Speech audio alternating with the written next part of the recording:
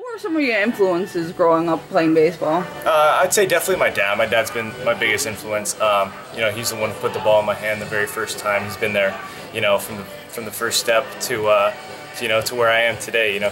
He's my best pitching coach. He's seen me forever. I'd say definitely he's been my biggest influence. With being a relief pitcher, what have been some of the keys to your success so far? Because you've been nominated for a lot of awards. What have been some of the keys for your success so far? Definitely throwing strikes. Throwing strikes is the most important thing. Since I've gotten to pro ball and been in the relief spot, I've realized that throwing strikes is the most important thing. So I've attacked hitters, let them make the mistakes, put the ball in play, let my defense work. That's worked out pretty well for me. I hear you're a University of San Diego product. Can you talk a little bit about your time there? Well, it's San Diego, so it was pretty nice the whole 4 years I was there. I really enjoyed myself. I got blessed with having the perfect college opportunity. I absolutely loved USD and everything about it. If I could go back, that's the second I would go back to is the second I stepped foot on campus my freshman year. Were you always a relief pitcher when you were growing up, or did you ever have opportunities to start? I was a starter all the way up until I got to college. Then I was a reliever for the first 2.5 seasons of college, and then I went back to starting. But for me, I just enjoy pitching. It doesn't matter whether it's first inning, the 9th inning, 5th inning, the 17th inning. With being a relief pitcher, is there any added either pressure or stress because you have those stressful at bats, or do you find you just? Obviously, when you come into the game late, it's tied. Maybe we have a 2-run lead and I'm in for the save. You try and block out the sort of pressure situation and just try and attack the hitter and make the best pitch possible. I try and block out that sort of distraction and use it against maybe the hitter instead of against me. You've been with quite a few in the Mets organization so far. Talk about what have been some of the biggest lessons you've been able to learn being within the Mets minor league organizations. We've had really good instruction all the way through. I've had great managers, great pitching coaches. And a lot of the pitching coaches have installed that idea of throwing strikes, like I said earlier, is that's the most important thing. That's what we talk about every single day in our meetings. To throw strikes and be aggressive in the strike zone. Everyone here has really good stuff. They need to go out there and throw strikes for their stuff and let it play. And it's worked really well for the organization, as you can see, and it's working in New York.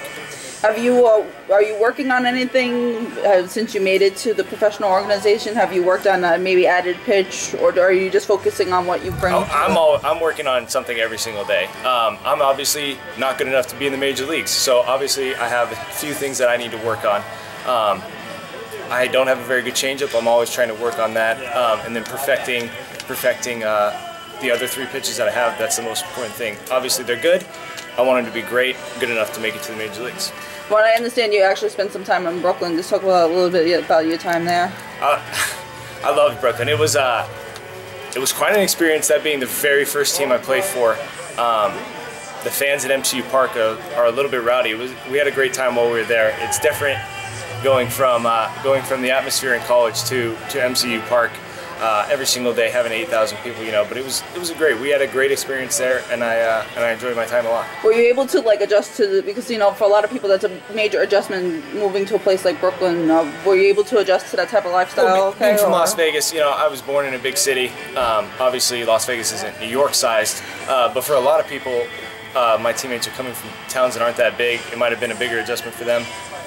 I'm from the city. I know what it's like to be in the middle of a city, so it wasn't that big of an adjustment for me. Although going to the East Coast is a little bit different from the West Coast, but I enjoyed it. I enjoyed being in the middle of the city. It was fun. Talk about your time here in Binghamton. How are you liking it? What have how have the fans been treating you? Just talk a little bit more about your time in Binghamton. It's been great. I really enjoy all the staff that we've had here. The people that work for the Binghamton Mets, whether it be the grounds crew, the front office staff. They've treated us pretty well, and it's been a great season so far in Binghamton. We're looking forward to the last month of the season, finishing strong and seeing if we can not make another run at a championship.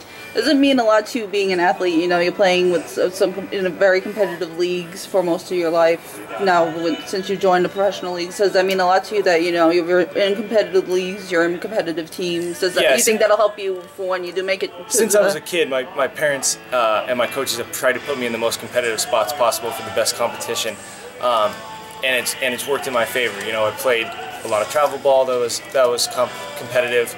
High school, college, and now I'm in pro ball when it's the most competitive.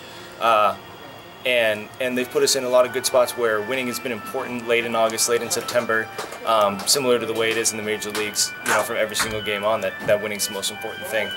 And lastly, we always like to have the athletes give a message to the fans watching this. So what's your message to the fans at home? I just want to say thank you, Mets. You guys have been great since I got drafted in 2012. You're very supportive, and it's great to see Citi Field rocking with the Mets in first place. I'm excited. So let's go Mets.